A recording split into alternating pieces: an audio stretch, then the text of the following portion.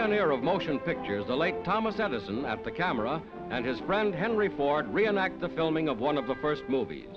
Today, Mrs. Edison, widow of the great inventor, displays the kinetoscope her husband perfected in 1894. From this machine, with its maze of spools and sprockets, grew America's amazing motion picture industry. Lower Broadway, New York City in 1896. One of the earliest of motion pictures, it records the sights of the big city with its horse-drawn streetcars and teeming traffic of a half-century ago.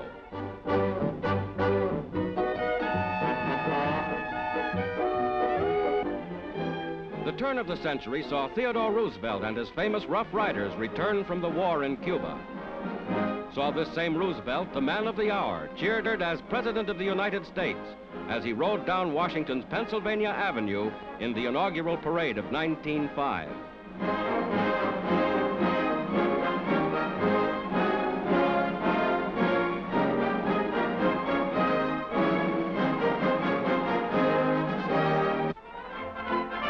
Long forgotten, but still within the span of memory, the working girl of a bygone era.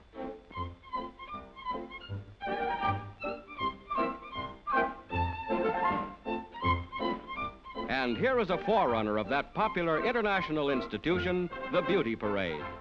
Styles in costumes and in figures have gone a long way since these early pictures were made.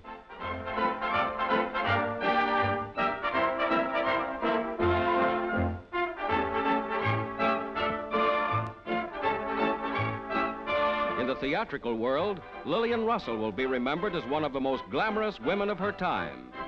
Hers was the day of the horseless carriage, when motoring in an automobile was really a thrilling adventure.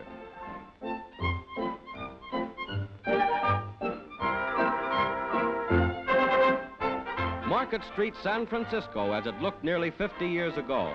The magic of the motion picture, preserving valuable historic records of early American life.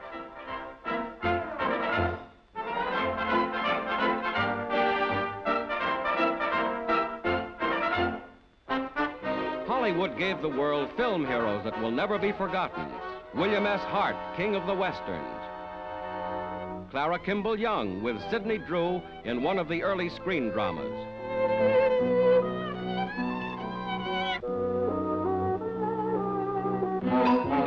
Pearl White, heroine of The Perils of Pauline, always survived the most hair-raising stunts.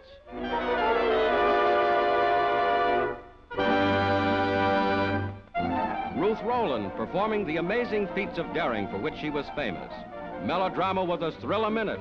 In 50 years, the movies have traveled a long road.